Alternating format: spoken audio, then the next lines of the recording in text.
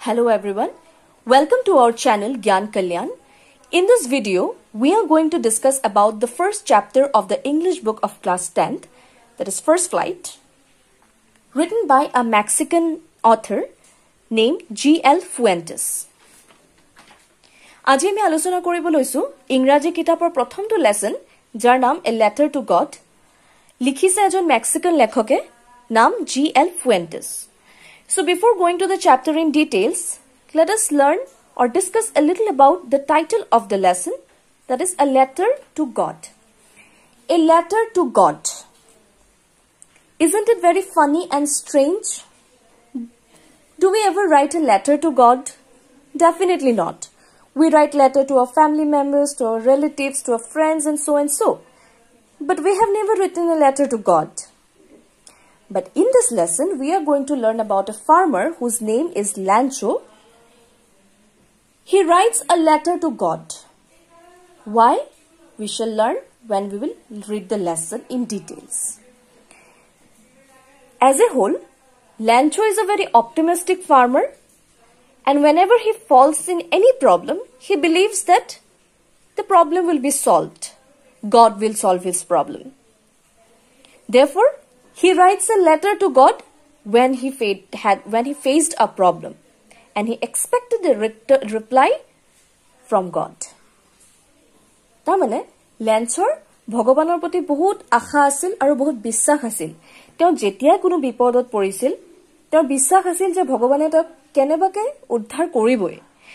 আৰু এদিন যেতিয়া তেওঁ কিবা এটা বিপদত পৰিলে, তেওঁ কি কৰিলে? তেওঁ ভগৱানলৈ এটা চিঠি লিখিলে আৰু তেওঁ ভাবিলে আৰু বিশ্বাস কৰিলে যে ভগৱানে নিশ্চয় তেওঁৰ চিঠিৰ উত্তৰ দিব।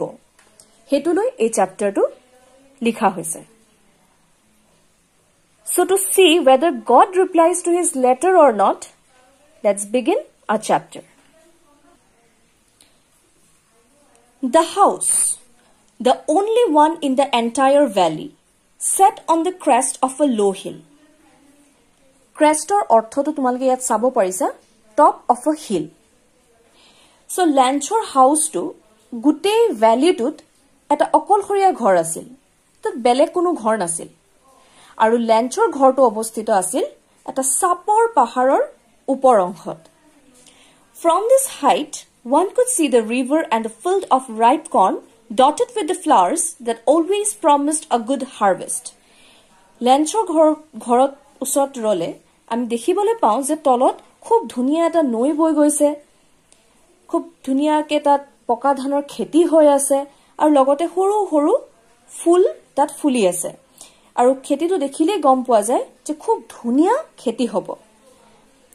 The only thing the earth needed was a downpour or at least a shower. Throughout the morning, Lancho, who knew his fields intimately, had done nothing else but see the sky towards the northeast. ভাল খেতি হ'বলৈ হলে বৰষুণৰ খুব প্ৰয়োজন।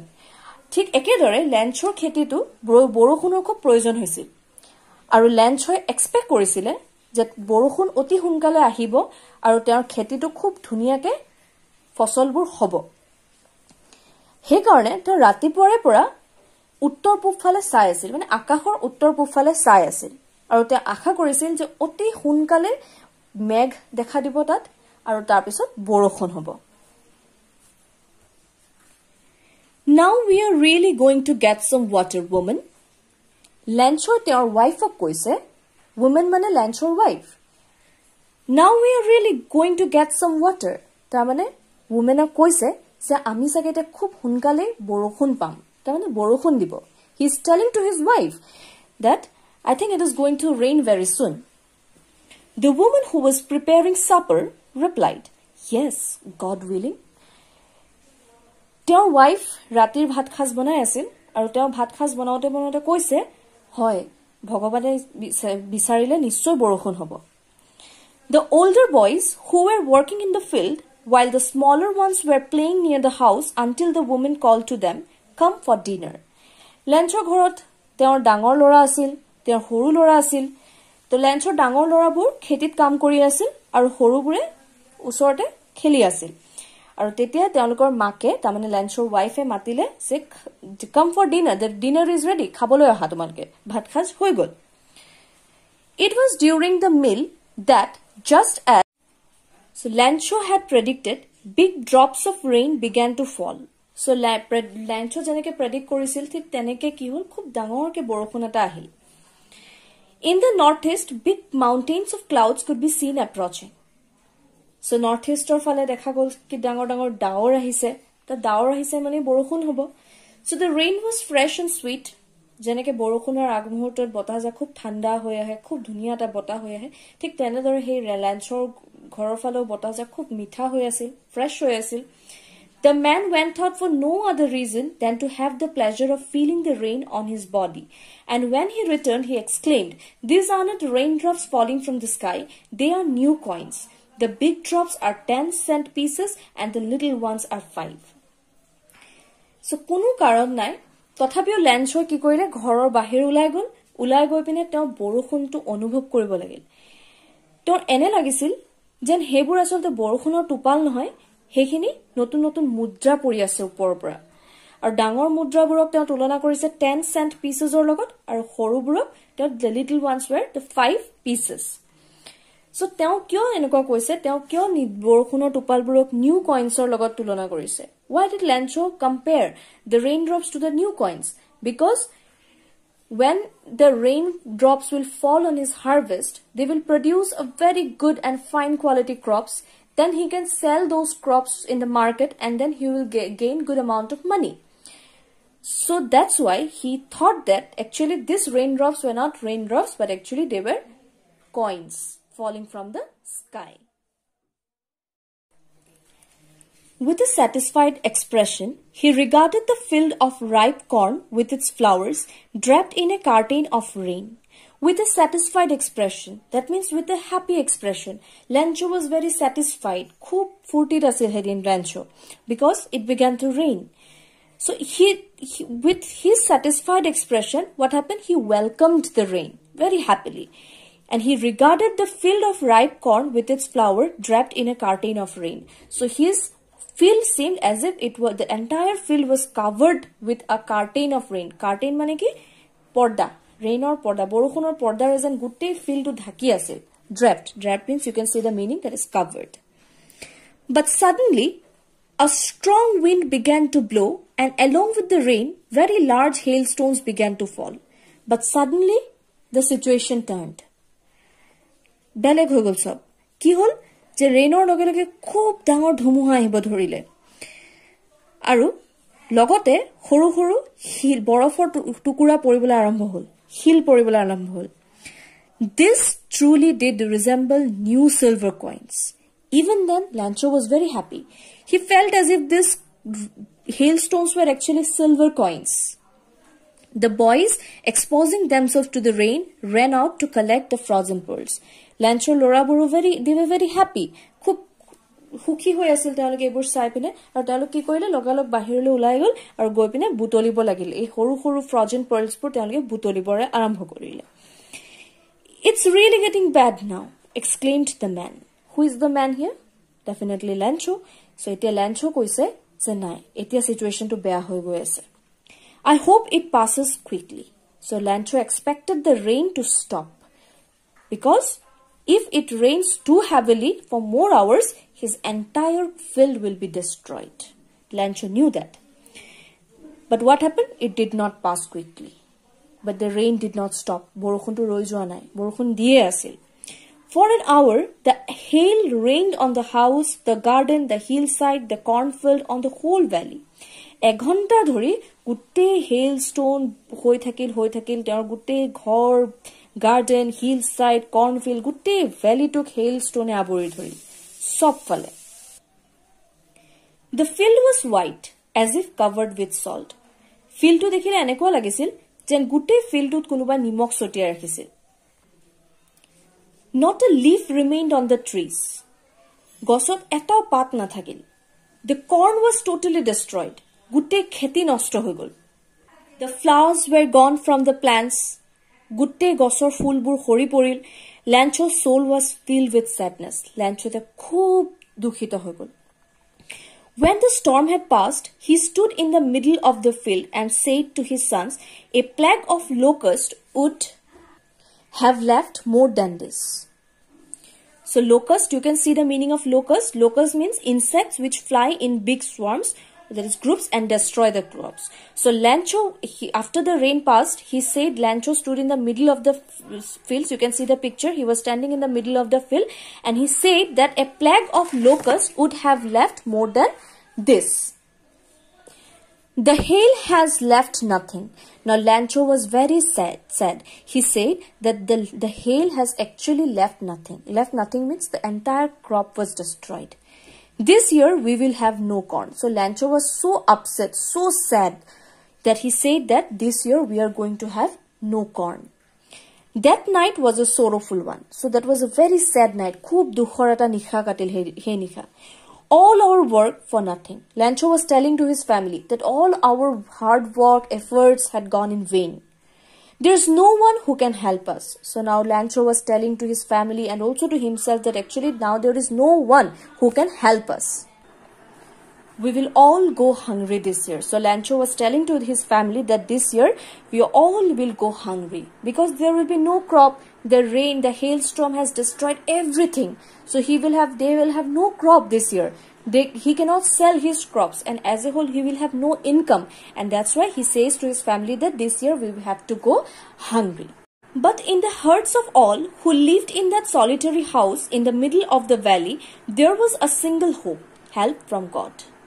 আমি আগতে পাইছো যে গুটে ভ্যালুটোত ল্যান্ডছৰ ঘৰৰ বাহিৰে তাত অন্য বেলেগ কোনো ঘৰ নাছিল, তাৰ মানে তাত বেলেগ কোনো পৰিয়াল নাছিল। সো কোনো কাকো হেল্প কৰিব পৰা অৱস্থাত নাই, কোনো তাত নাই হেল্প কৰিব, কোনে কাক হেল্প কৰিব, কোনো নাই। ল্যান্ডছ was all alone. But সবৰ মাজত ল্যান্ডছ had a firm belief that তেওঁক এজনে হেল্প কৰিব পাৰিব, and who was that? That was God. আমি আগতে পাইছো যে ল্যান্ডছ was a very optimistic farmer and he always had faith in God. This time too, he believed that God will save him from this danger, from this misery. Don't be so upset, even though this seems like a total loss. Remember, no one dies of hunger. Now, Lancho began to console himself as well as his family. He was telling to himself and his family that, please don't be upset. Tumalke kono upset hoi na thakiba. Even though this seems like a total loss, remember, no one dies of hunger. So Lancho nijor gute family console kori asile je tumalke iman dukh nokoriba karon eta kotha hoda monot rakhiba je bhukhot koneo mori na jay, koneo bhukhot no more. So he was consoling his family in this way. All through the night, Lancho thought only of his one hope, the help from God, whose eyes, as he had been instructed, see everything, even what is deep in one's conscience. So through gute nikha Lancho eta kothai bhabi thakile je bhagobane teok nishchoy help koribo, help of God. Bhagobane teok help koribo. Aru teo hodai etu kothai shuni ahisil je bhagabanor sokue sob dekha pai. যিবোৰ বস্তু আমাৰ মনৰ ভিতৰত চলি থাকে, deep in one's conscience, হেবোৰ ভগৱানে দেখা পায়. You can see the meaning of conscience, an inner sense of right or wrong. So Lancho believed that ভগৱানে নিশ্চয় তেওঁৰ দুখবোৰ দেখিব আৰু তেওঁ Lanchoক সহায় কৰিব. Lancho was an ox of a man, working like an animal in the fields, but still he knew how to write. So Lancho was actually a very simple person who was not very educated, but he was an ox of a man working like an animal in the fields. That means he was a very hard-working farmer. He was very dedicated to his work and he knew how to write. The following Sunday at daybreak, he began to write a letter which he himself would carry to town and place in the mail. It was nothing less than a letter to God. Next dina deobar dinakhon ki korile Lancho eta letter likhile. Letter to likhi teo town ole gol. Town ole goin letter to mail boxot di dile. Janane letter to teo kaloi likhisil. Teo letter to likhisil a letter to God. Bhagabanoloi teo chithi likhisil. Ami paislo noy teo bhagabanoloi chithi likhisil. Lancho etu kam koril. God, he wrote, if you don't help me, my family and I will go hungry this year. I need 100 pesos in order to sow my field again and live until the crops come because the hailstorm ... So the meaning of pesos you can see here, currency of several Latin American countries. So what did Lancho write in the letter? He wrote to God that before writing the letter he of course addressed to God, and then he wrote on the envelope that if you don't help me, then my family and I will go hungry this year. Jodi apuni jodi amak hohai nokore tenhole moi aru mor family ebar gutei bosor tu hungry hoy thakibo lagibo, bhukot thakibo lagibo. I need 100 pesos in order to sow my field again. তো মোৰ 100 পেসোজৰ খুব জৰুৰী, খুব দৰকাৰ। আপুনি মোক 100 পেসোজ দিলেহে মই মোৰ ফিল্ডটো আকৌ ঠিকঠাককে হাৰভেস্ট কৰিব পাৰিম আৰু নেক্সট ক্ৰপ অহালৈকে আমি থাকিব পাৰিম, আমি বাছি থাকিব পাৰিম, বিকজ দ্য হেল ষ্ট্ৰম আৰু গোটে বস্তুটো এক্সপ্লেইন কৰি দিলে। So it has been written as dot dot dot.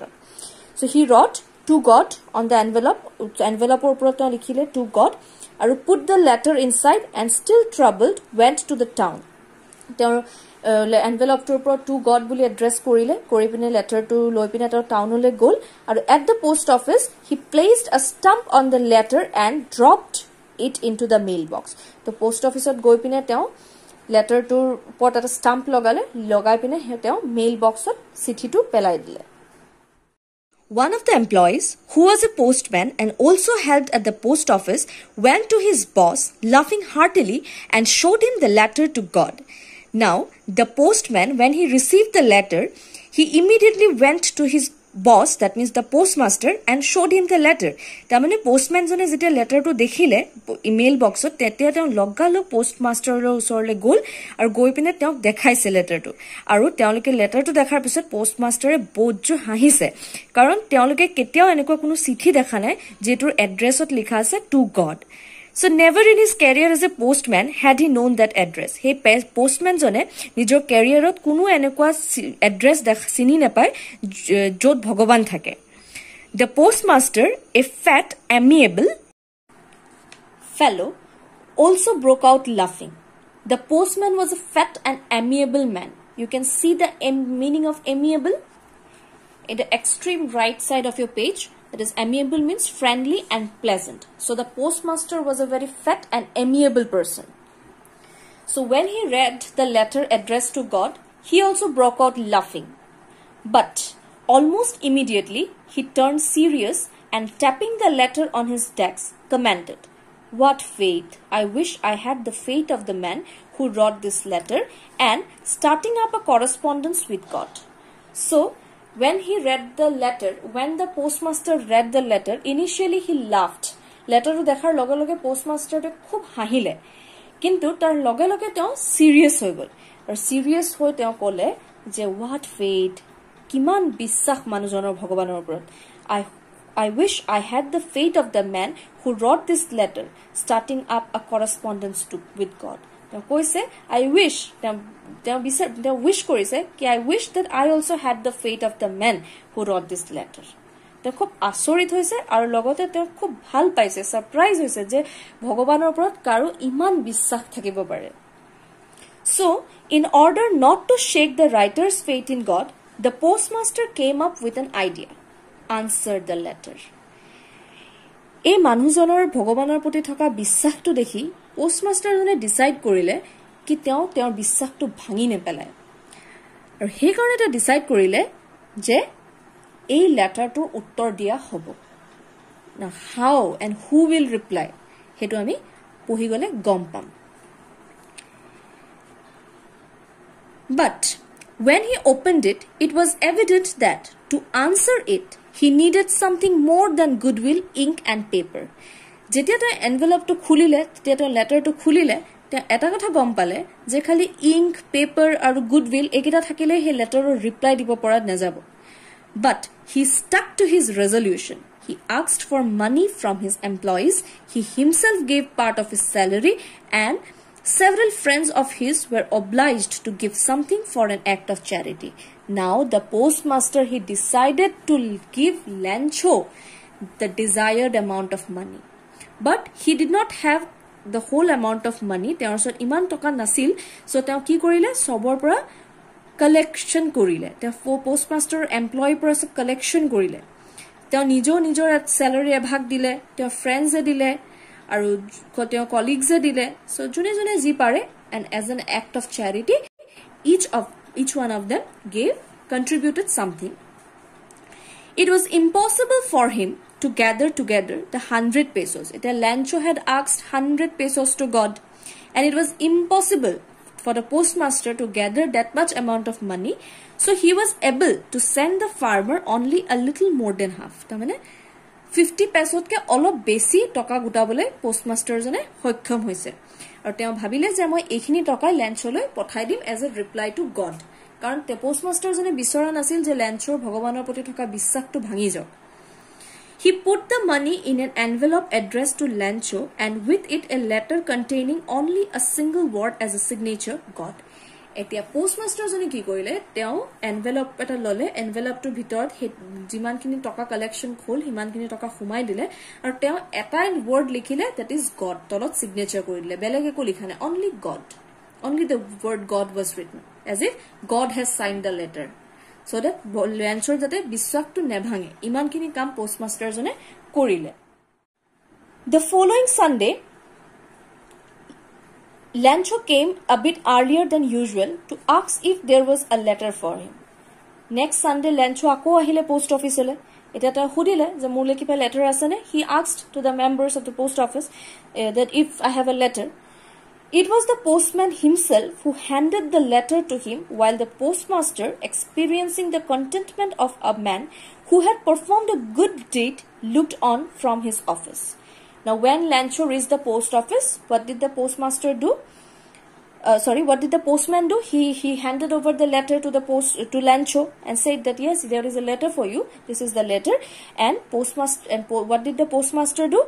He kept looking the entire incident from his office. He was very happy. He was very happy because he had just done a good job. So there was a smile of contentment.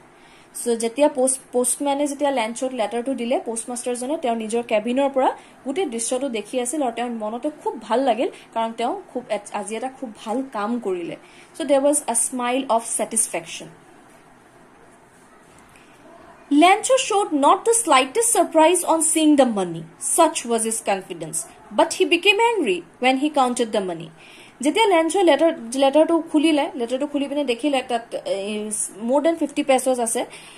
So there okono surprise hoa nai je bhagobane tek reply dile. Te imane bissak asil je bhagobane tek reply diboi. Te bahut bissak teo dhiro bissak asil je bhagobane tomok reply diboi. So he was not at all surprised when he received the money. Rather, he became angry when he counted the money. Khong uthi gol tor jetia tor toka to gonti korile. God could not have made a mistake, nor could he have denied Lancho what he had requested. The Lancho bhabise je bhagobane moi jiman kini toka bisailo ta diboi. Ta iman bissak asil bhagovanor upor. Ta koise je bhagobane to bhulu koribo noare. Bhagobane counting mistake keneke koribo. Bhagavan to bhagavan hoy. Ketia bhul koribo noare. To ki hol? Toka bor kot gol? Immediately, Lancho went up to the window to ask for paper and ink. Logge Lancho post officer windows at gol pine manujonok eta kagos aru kolom eta bisarile. On the public writing table, he started to write with much wrinkling of his brow, caused by the effort he had to make to express his ideas. Ta khub khongot likhi ase letter khon kiba ta likhi ase ta. When he finished, he went to the window to buy a stamp, which he licked and then affixed to the envelope with a blow on his fist. So, jetia teor likha to hek hol, teo eta stamp kinile, kini pine seleki dipine stamp to he letter to fix korile, aru stamp to envelope to logai dile.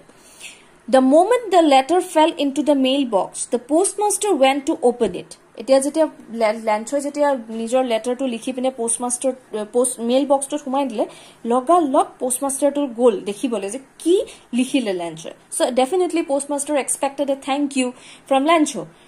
But what was written, you see? It said, God, of the money that I asked for, only 70 pesos reached me. Send me the rest since I need it very much. But don't send it to me through the mail because the post office employees are a bunch of crooks. Lancho.